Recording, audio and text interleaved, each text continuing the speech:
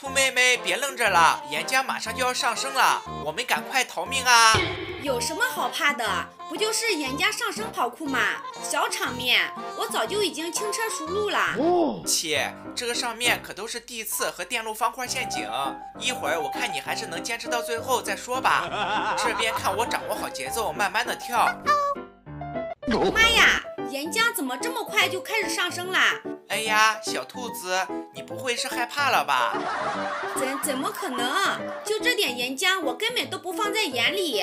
你也不出去打听打听我兔子的实力？不用打听，就你这实力，狗看了都得摇头。好家伙，这上面怎么还有仙人掌的关卡？新版本的仙人掌只要碰到就会被弹飞，看你还怎么办？切，我直接吃着泡泡糖不就能过去了吗？可恶，臭小迷，你居然作弊，也太不讲武德了吧！谁作弊了？我这叫做道具的合理运用。哎呦我的妈！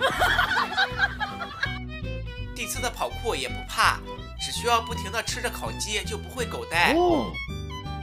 那你怎么还掉下去了呢？主要是前面这电路方块绊住我的脚了。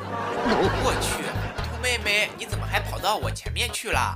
当然是跟你学的，用泡泡糖飞上来的啊！可恶，你给我等着，看我怎么分分钟弯道超你车的。电路跑酷，只要在上面不停地跳，就不会掉下去。糟糕，这机械臂的跑酷也太难了吧！人不行就不要怪路不平，还是让你看我的吧。切，前面都是激光和电路，你要是能通关，我就给你涨100块零花钱。这可是你说的，一会儿你就等着兑现承诺吧。灌木丛跑酷也和刚刚一样，走最边边，不然会跳不起来的。我去，这关居然是地刺加电路方块。好吧，双重陷阱谁能 hold 得住啊？嘿嘿，臭小迷，我劝你还是早点认输。哼，不存在的，看我接着吃泡泡糖。可恶，居然又作弊走捷径。完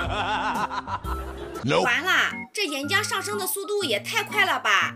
好吧，直接被淹狗带了。这关电路方块跟着它运动的节奏直接走过去就行。